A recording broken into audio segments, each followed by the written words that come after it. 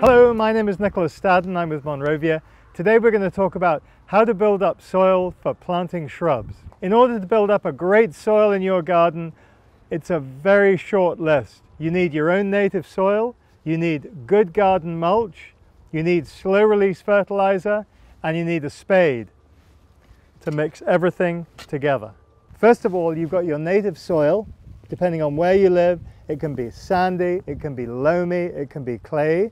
Okay, so we've got our basic garden soil to start with, and then always include some good garden mulch. A couple of forkfuls or shovelfuls. This is either compost that you've made in the garden or you've bought from the local garden center. You mix that nicely together.